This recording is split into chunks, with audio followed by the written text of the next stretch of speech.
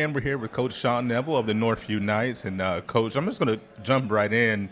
Last year, turned some heads, won more games than I think some people were kind of looking at. How do you feel about last season and that transitioning into the summer? Obviously we ended the season really well. You know, my coaching point of the summer and so far the fall has been, you know, hey, it ended well. Didn't exactly begin well.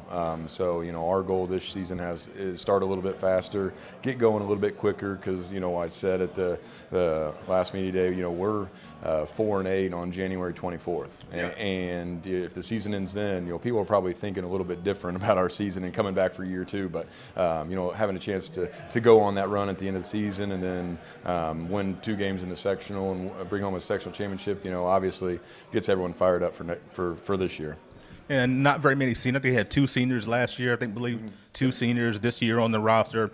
But one of the big differences this year's group, more experience in the program. Absolutely. As far as our practices go, we're a lot further along than we were this time last year as far as what we're able to put in.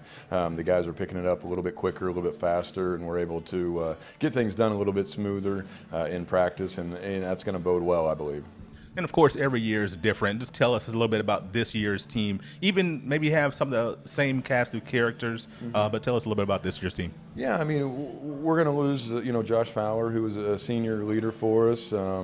And, you know, it's going to be a big loss. It's going to take a little time to replace that experience. You know, I always say you can't teach senior leadership. Underclassmen can't be seniors. But, you know, Avery Perry's coming back, who played a lot as a freshman. He was hurt all year last year, so getting him back in the fold, he's looked really well, coming off a really good football season. So I'm excited about watching him play a little bit. You know, Braden Goff, you know, I think is one of the best guards in the area.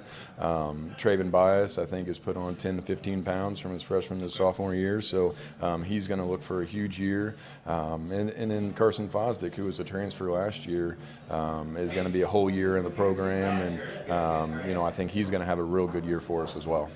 And of course, some of the guys transitioning from football to basketball, you know, sometimes it takes a little while, but you know, with health and with continuity, I think that always helps. Yeah, absolutely. You know, winning breeds winning too, and we've talked. You know, the football team having the success that they had this year. I think 10-1 or 10-2 ended up to the record, but that brings, you know, the kids come from football and they expect to win and they expect to play well, and you know, that only helps. So. And it's Coach Shawn Nevill with the Northview Knights, starting out the season with North Vermilion in the Gobbler game. It's good. Best of luck to you, and look forward to watching the season. I appreciate it. Thanks for the coverage.